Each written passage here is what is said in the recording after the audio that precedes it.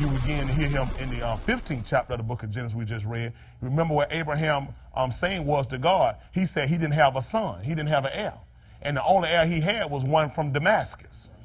But y'all had come and made him a covenant. So when he told him that he saw his day, he was glad. He was talking about when he had made the feast for Isaac. Listen. Then said the Jews unto him, yes, thou art not yet 50 years old, and hast thou seen Abraham? And have you seen Abraham? Jesus said unto them, that's what he said. Verily, verily, I say unto you, yeah, before Abraham was, yeah, I am. He said the shorter part of his name. He didn't say that I am that I am. He said that I am. Right. So he said the shorter part of his name. Psalm 68:4. That's right.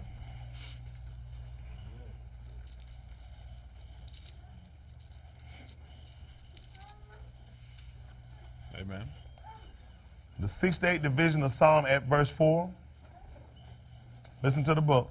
Sing unto God. Sing unto God. God. Sing praises to his name. Sing praises to his name. Extol him that rideth upon the heavens. That extol mean praise him. Praise him that rideth on the heavens. By his name, Yah. He said the shorter part of his name. That's right. That's why we stick with the shorter part and not the long version that people try. Everybody you ask will have a different pronunciation for his name. Y'all Wakla and y'all look. Something else everybody put. Yahweh, everybody put. We don't know the last pronunciation of the part of his name. But we know the Yah part. That's right. That's how we know when we praise him. Hallelujah. Yeah. Amazingly, it's in the praise of it. That's right. When the angels won, they said, of course, when the Greek translate, they put hallelujah. Because of their discipline, when they write, they use hallelujah. But we know it's hallelujah for us. Isn't that right? That's right. And that Yah, praise ye Yah. It will go along with what he told us right here, David, in the 68th division of Psalm at verse 4. Praise him by his name, Yah. So when Yeshua would have seen him, he said before Abraham was, he didn't say I am that I am, did he? No. He said I am. What happened because of that? Then took they up stones to cast at him. Why would they have done that, him just saying, if it didn't mean that, he just said I am? Why did they get ready to stone him? All he just said I am. What did that mean to them? Because the 3rd chapter of the book of Genesis just clearly told them when Moses went to the children of Israel, he gave them his sacred name. Now listen what he said over here in the 6th chapter of the book of Exodus at verse 1. I get 6 and 3 of what I want. We'll continue forward, but I just want to make sure y'all get a little understanding. I just go at the Lord tell me to go. So y'all got to record as you go back and look. Blanks will be filled in here and now. Listen to the book. Then the Lord said unto Moses. Listen to it. Then the Lord said unto Moses. Now shalt thou see what I will do to Pharaoh. Listen to it. Now you're going to see what I'm going to do to Pharaoh. For with a strong hand shall he let them go. Yeah. And with a strong hand shall he drive them out of his land. You see that? With a strong hand, he going to drive us out. He going to force us out. We ain't got to worry about leaving. Isn't that right? Lord put it on his heart. He was so disgusted with us. He forced us out of the land. Listen. And God spake unto Moses. And God spake unto Moses. And said unto him. Listen what he said to Moses now. I am the Lord. Listen what he told him. I'm Jehovah Jireh. I am the Lord. He gave him his name. That's right. When he spake unto Moses, he told him who he was. I am. Listen. And I appeared unto Abraham. He appeared unto Abraham. Unto Isaac. Unto Isaac. And unto Jacob. And unto Jacob. By the name of God Almighty. Y'all hear this? Now, when he just told him that he was the Lord Almighty, he appeared by the name of what? El Shaddai. He said, I appeared unto them by the name of God Almighty. Listen what he just told him, though. But by my name Jehovah. Now look what they put in him.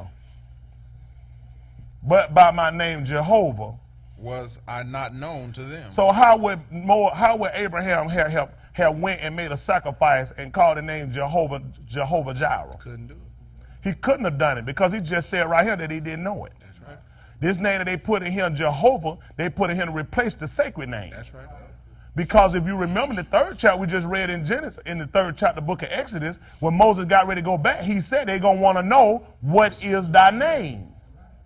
If Jehovah was his name, he wouldn't have went back and told them that they ain't already know. That's right. If that was his name, they wouldn't have had no reason to ask, what is his name? That's right. All they had were characteristics. They need to know a name. El Shaddai was not a name. That's right. Elohim was not a name. That's right. They needed to know a name.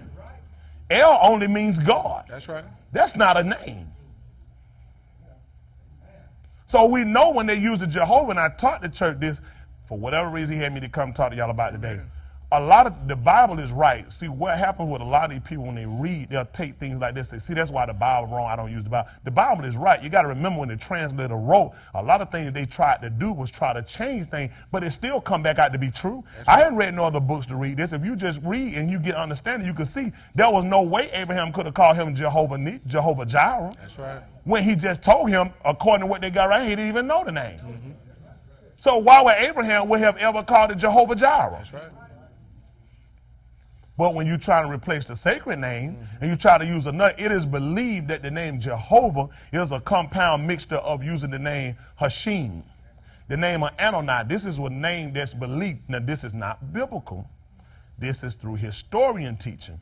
They teach that our people did not believe in using the sacred name, except in silent prayer, uttered only in secret. You didn't utter out the sacred name because that name is so holy. So it was believed that they lost the translation to the last part of the name.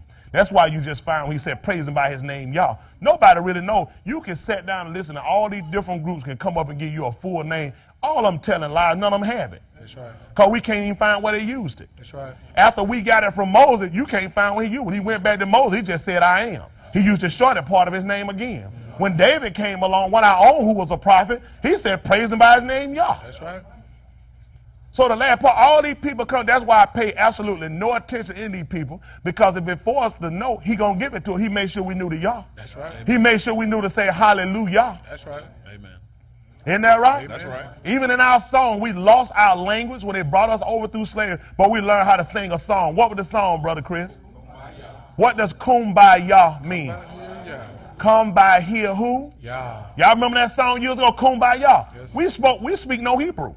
We speak no Aramaic. How did we learn how to just sing kumbaya? That's right. We were saying come by here who? Yeah.